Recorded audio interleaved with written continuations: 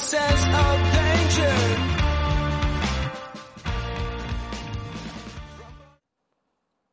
Hi everybody, welcome back to the channel, 6D Outdoors.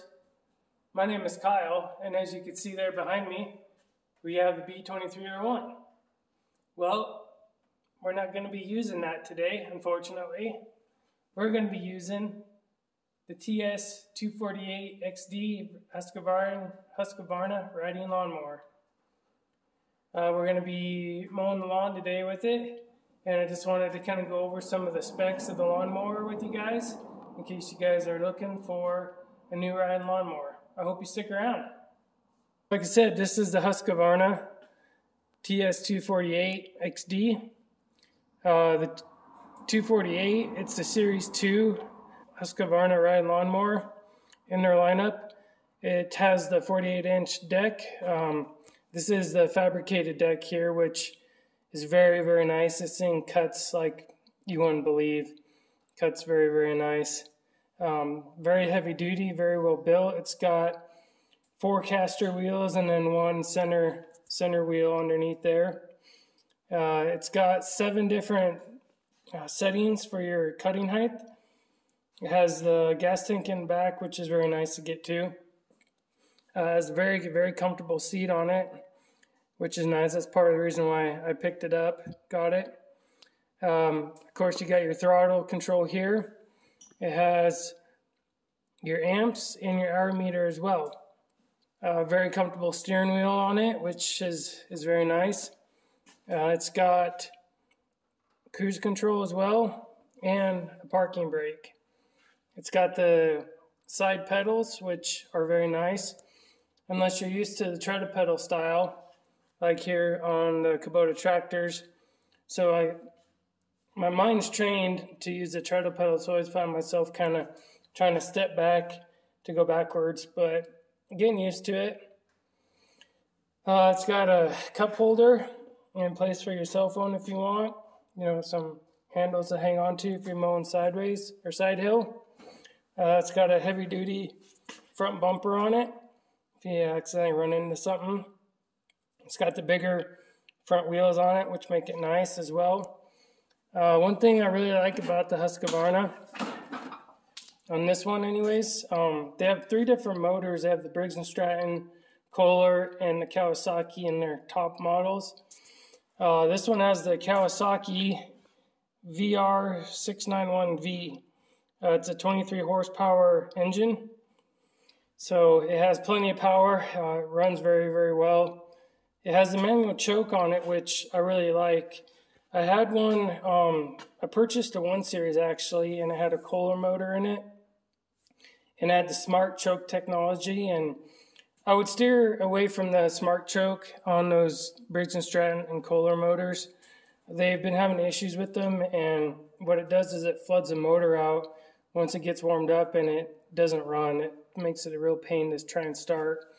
So I took that back and got my money back. It was only like 3 days old, and I went and bought this one here with the Kawasaki with the manual choke. So just a little piece of advice there if you guys are looking.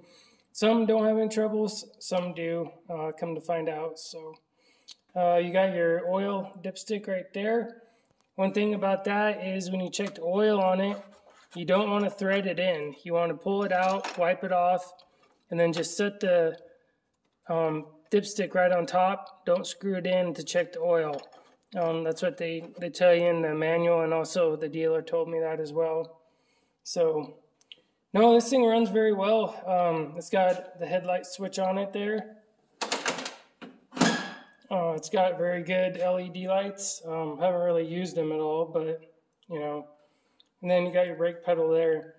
The 48-inch actually has 3 blades on it. Cuts very, very well. So yeah, we're going to test it out today. Oh, and it also has an automatic locking differential, which makes it real nice if you're kind of mowing up and down hills and side hills and stuff and backing up too. So seems like it works very well. It doesn't tear the lawn up at all. So yeah, it works well. So what we're going to do today is check the oil, get it warmed up, and go cut the lawn. I hope you guys stick around.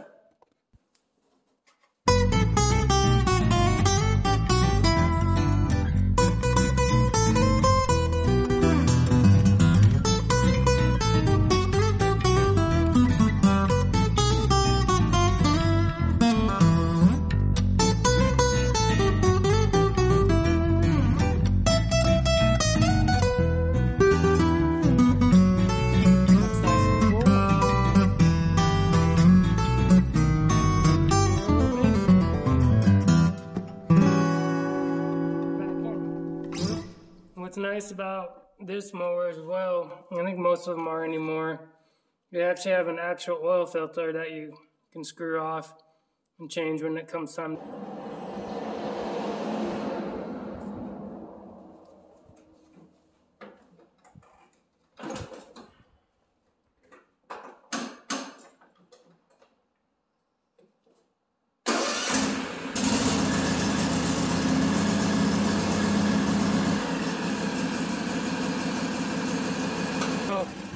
We'll go ahead and let that warm up a little bit, and I'll just take you guys for a quick walkabout here around the yard. Sorry about the wind, it's windy today, and there's actually a wildfire that started yesterday back over the hill over here. Last I heard it was 175 acres. Feel bad for the people who are living over there, and yeah, it's a bad deal. Things are extremely dry here. We're in a major drought. So I hope we get some rain very soon. Yeah, up here in Washington and kind of the whole western United States, are in a major drought here, and yeah, we need some rain. You guys back east, it sounds like you guys are getting some rain. So why don't you guys send it over this way? I would really appreciate it. So what we got going on here is my lawn. I've been trying to maintain it, you know, and stuff the best I can. Not a very big lawn. I used to mow it with the Kubota, with the belly mower, and I just got tired of taking that mower on and off all the time and dealing with it. So that mower deck's actually for sale if anybody's interested. So hit me up if you guys are, and see if we can make a deal on it.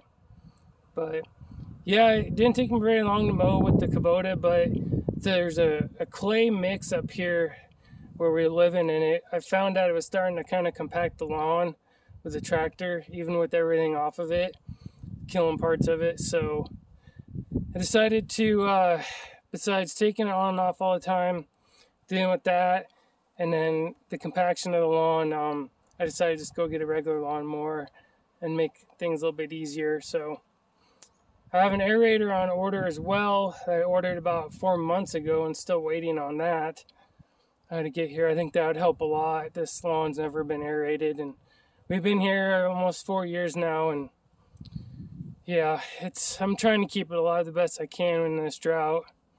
But a lot of people are having issues with their water and stuff, and I don't want to run my well dry either, trying to keep the lawn green. So see what we can do with it. Hope you guys stick around.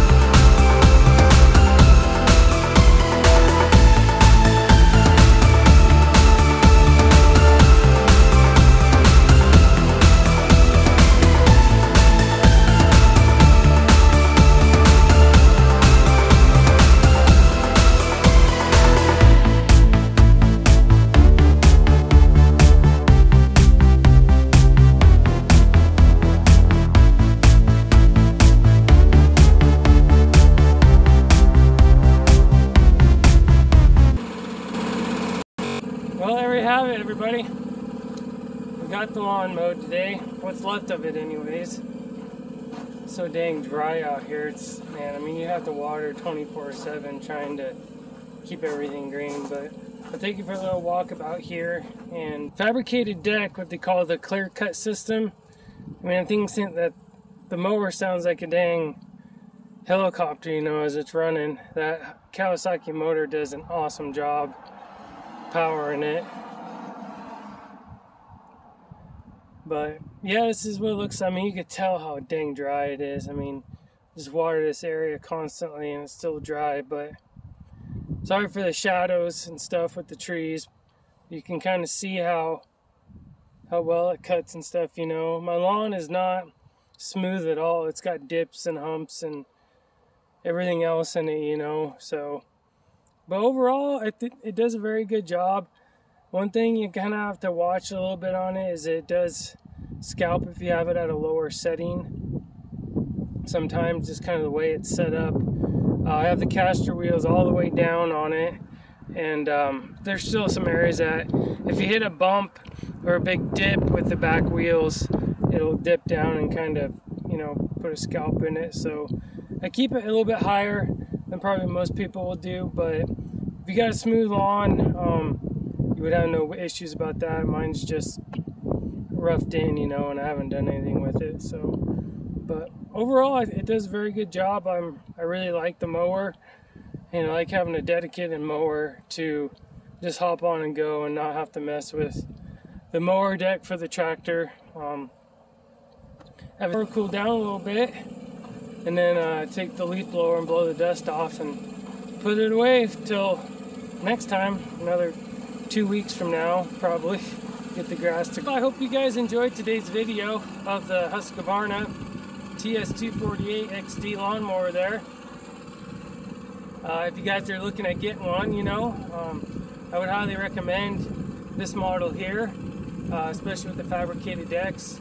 I think all Husqvarna lawnmowers are really good, depending on what motor and stuff they got in them, you know. So I'd advise you to stay away from the Kohlers and the Briggs & Strattons with that smart choke technology. I just don't like it, and I had issues with the first one I had, and yeah, it's just better to have a manual choke in my opinion. So Kawasaki motor, it's good stuff, man. You guys keep it up. All right, well, I hope you guys are all doing well out there and staying cool in this heat, you know. And like I said, I hope these western states get some rain here soon, or else we're going to be in big trouble. Alrighty guys, well, as I always say, hope you guys are doing well. Take care and all the best.